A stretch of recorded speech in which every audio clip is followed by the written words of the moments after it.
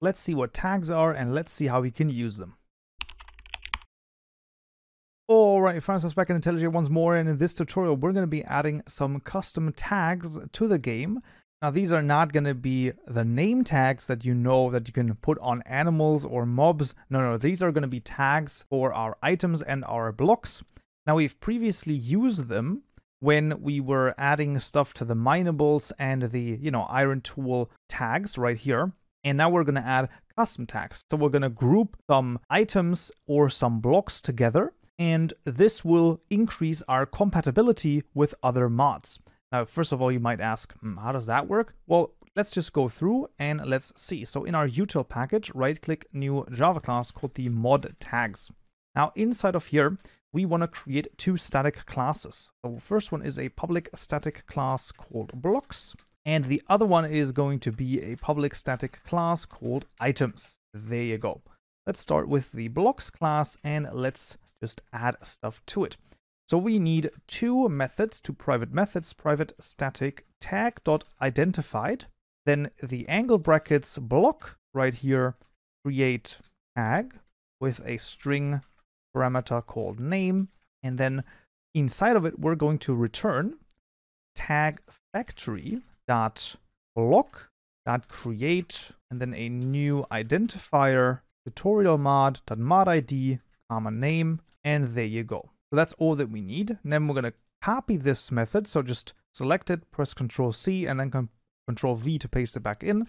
We're going to create a common tag right here. Instead of passing in our mod ID, we're going to pass in C. So the common tags are going to be placed under the C namespace, and these are going to be common tags that can be shared between different mods. We're going to see two examples of this in the items in just a moment. So what we'll do is we'll also copy over both of these methods into the items right here. And then instead of having a block here, we're going to say this is item, and then this is item as well. And then here, instead of block, we're choosing item. And same here as well. There you go. And now everything here is set up. So now the classes are set up to exactly what we need. And let's just start with the items first of all. Now we're not going to use them, but I will basically show you. So we're going to make public static final tag.identified, once again of type item. And this is, for example, the mithril underscore ingots, which is equal to a new common tag in this case. And this is going to be called mithril underscore ingots. Then we'll just copy this over or duplicate it with Ctrl D. We're going to do the same for the nuggets here. And now we've created the common tags. Now what's very important is that there's two places where you can define the tags. Number one, we can create them inside of this ModTags class.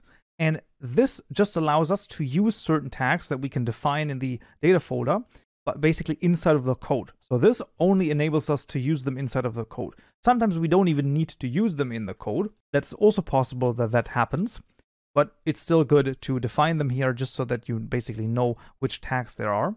So let's just add the mithril ingots tag, and I will show you one insanely great use case for this. So in the data folder, right-click new directory called C, and then inside of that directory, right-click new directory called tags, and then inside of there, right-click new directory called items.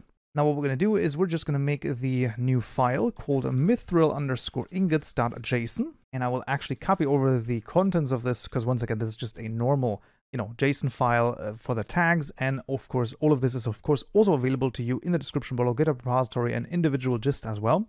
And now you might ask, well, but where would we use this? Well, we can use this, and this is really cool, inside of a recipe, for example. So we have this recipe where we're using the mithril ingot. What we can do instead is we can say tag the mithril ingots. And now if another mod comes along that also has mithril ingots, and they also have added their mithril ingot to the mithril ingots C namespace tag right here, well, then our block could be crafted with both of them in theory. So this is really cool and really exciting. So this is definitely a really cool thing and just expands your mod intercompatibility to a huge degree. So I can just highly recommend taking a good look at this.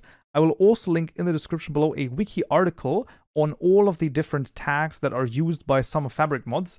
Highly recommend this. It's a great wiki article as well, by the way. Okay, then let's think about the blocks here.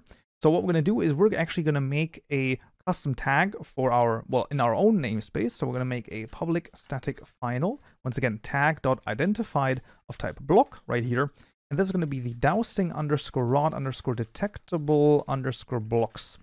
And this is going to be equal to a create tag, this case, and then just the name dowsing underscore rod underscore detectable underscore blocks. Actually, there you go. Just making sure that I write this correctly. Very important. Well, this block, or rather this block tag, what this is going to do is we're going to, instead of having in the dowsing rod item, instead of having this hard-coded right here, what we're going to do is we're going to basically check if the block that we're just checking right there in the dowsing rod is part of this tag. This will allow, number one, first of all, mod pack makers to add blocks to this tag and make them also discoverable for the dowsing rod. Really cool. So once again, increasing our mod intercompatibility, and also it's just way nicer basically. In the tutorial mod folder, right click new directory called tags, and then inside of there, I'm going to make a new directory called blocks, and then I will actually copy over the JSON file, once again, all available to you in the description below, GitHub repository and individual gists. You can see tutorial mod mithril ore, and then there's a bunch of Minecraft ores in there as well.